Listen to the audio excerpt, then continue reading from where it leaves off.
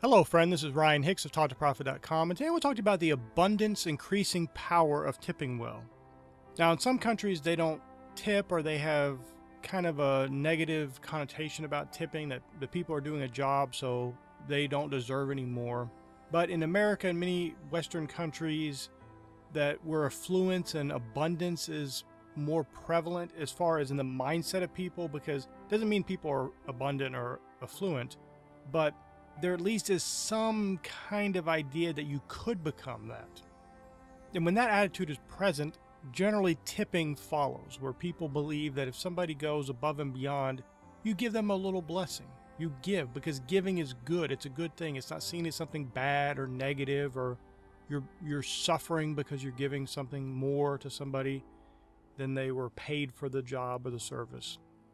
But there's an abundance increasing power in tipping well. Now, tipping well doesn't mean if the going percentage is 20%, you tip 25% and pat yourself on the back. That's pathetic.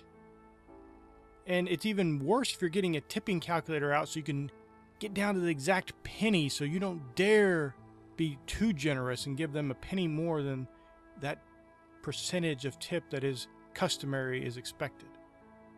My friend, that shouldn't be you. You should be lavish in your giving.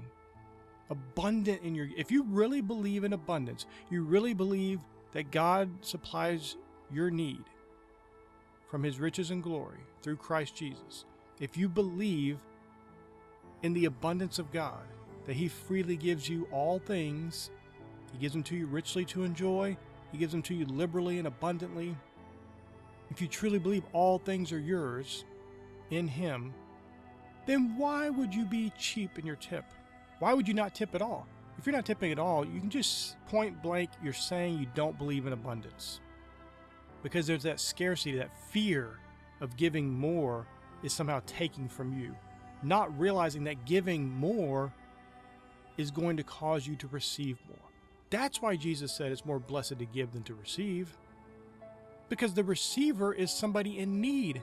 They're not a blessed person. Because they're the one needing and requiring somebody to give them something. The person that's giving is from abundance. They're flowing from God's infinite abundance, and they are blessed. It's more blessed to give than to receive. Now, I'm going to ask you to do something. If you're going to places regularly where they expect tips, now this is going to be hard for some of you, especially if you're not coming from an abundance mindset. But I want you to start tipping at least base level 50%. Now, I'm also going to say something else. If their service was the worst, there's never been worse service. You're at a restaurant, the waiter's mean, they curse at you. It doesn't matter what they do. It's the worst service possible. You couldn't imagine worse service. You still tip 50% or more. What this is going to do for you is two things. One is it frees you to truly operate in abundance. You're no longer in this poverty average way of thinking of 10, 15, 20% or whatever the going rate of tip is. You're not in that even worse, pathetic poverty mentality of not tipping at all. And you are going to receive more back. Give, and it shall be given unto you, good measure, pressed down, shaken together, shall men give into your bosom. That's what will happen to you when you give at this level. When you start operating at this level of abundance, true abundance. Not lack, not scarcity, not fear, but giving and blessing and being abundant. Now, some of you may say, well, but I don't have enough money. If I do that, I don't have money to go out to eat. Okay, then don't. I literally in the past came from poverty, and so I made this decision for myself to tip at least 50%. And what I started doing was, if I didn't have the money to go out to eat, because I knew, okay, it's going to be $50 plus my 50% tip, it's going to be $75. I don't have $75. I don't go. That's simple. That's part of the service, part of the meal that I know I'm going to be giving and blessing people, blessing the person serving the table. Why wouldn't I?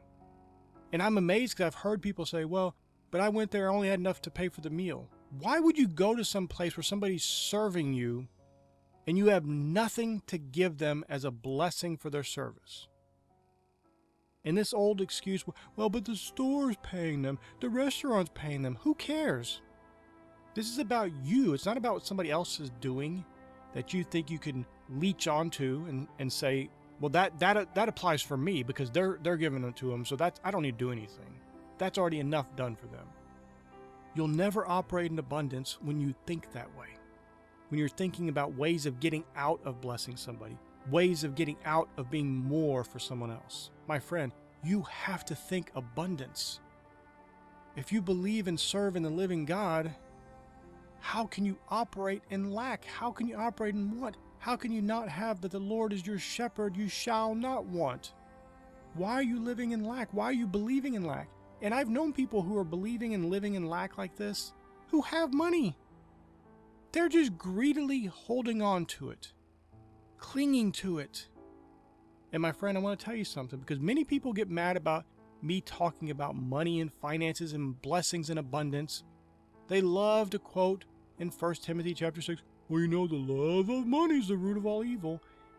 And yet they don't realize that all the things they're doing in lack and limitation, this holding back, this not tipping more, this clinging to money, is exactly the love of money, because it's causing them to do evil things because they love money so much. They're not doing more good because they want to hold on to their money. They're not tipping more because they want to hold on. What is more the love of money than that? That's why later in that chapter, it talks about the purpose of that admonition to not love money, that the love of money is the root of all evil, is because God gives us liberally, freely, richly all things to enjoy. You don't have to love money or cling to it in desperate fear that you might lose a penny or two. When you know the living God who gives you freely all things to enjoy, my friend, all things liberally yours, all things abundantly given to you, you don't have to hold back and not give more. And make sure you count down to the exact penny so you don't dare be too generous. My friend, be generous. Be liberal in your giving. Cast your bread upon the water and see it return unto you. My friend, be that abundant person who's thinking, living, and acting in abundance. My friend, I pray this is a blessing for you. May God bless you richly.